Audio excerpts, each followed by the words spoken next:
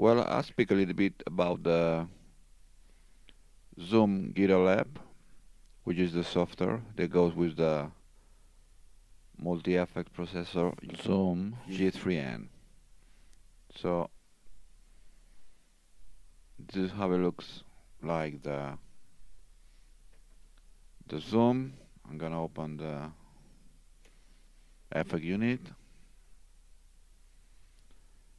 The device will recognize it. It's loading the device. Okay, and this is the software itself, the Zoom G3n. There is these three buttons up here. One say effect, another say patch, another say editor. On the effect button, we found all the effects available on the unit. We have a part that's talk about the dynamics with compressors, noise reduction. Found another part about filters, which are here with auto equalizers, monographic equalizers. Then we have some drive effects. Those are quite interesting. We have a simulation of the Ibanez TS808, which they call it TS drive. We have a sweet sounding up drive here. A DIN drive that it says this effect easily achieves the warm drive tone of a tube amp. We have the rec crunch, which is kind of a brown sound, some metal sound, and another kind of drives. We also have a acoustic simulator here, and so on. Distortion plus, which it say that sounds like a MXR distortion. Also, after the drive section, we go to the amp section, which are models that sound a little bit like the original amps. Marshall GZM 800, Super Lead, Fender 65 Twin Reverb, Fender 59 Bassman, and a few others, Mesa Boogie, Balcony STC. And also, apart from amps, we have cabinet that imitate the sound of a cabinet, like this Fender 65 Twin Reverb cabinet, and one they say it sounds like a 12 selectional Nico speakers, Mesa Boogie Mark III cabinet, and so on. After that, we have the modulations effects with the classic effects like tremolo, chorus, stereo chorus, phaser, vintage flanger, vibrato, octave, detune, pitch shift, monopitch, and so on. And after that, we arrive to the delays. We have a different kind of delays that include the delay, analog delay, and the echoes as well. Then the reverb with a room, hall reverb, a spring reverb, Fender spring reverb, plate, and so on. And when you connect the pedal, they have different functions that you're gonna assign to the pedal that you connect to the unit. So you have all the list of the effects of the unit here in the effect button.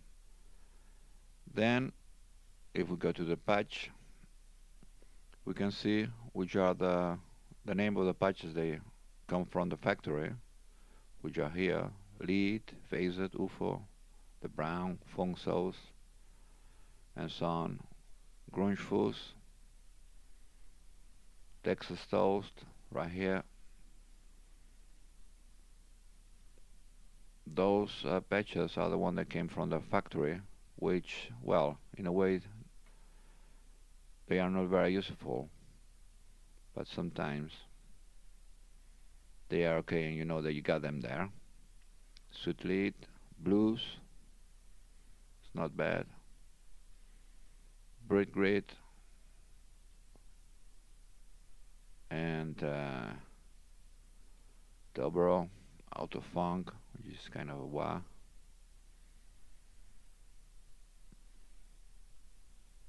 And there is a total of 75.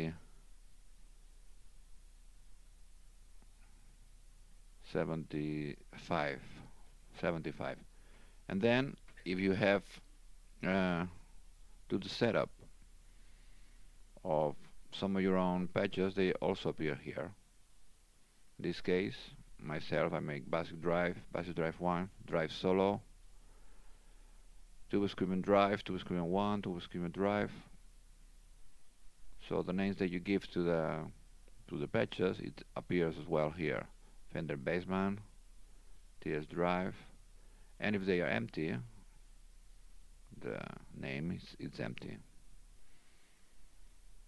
But what is more interesting about this unit is when you arrive to the editor, which is here, and for example, now I'm on the patch number 86, which is one I make myself, which I name it Fender Bassman, and I can see here what are the settings on this patch.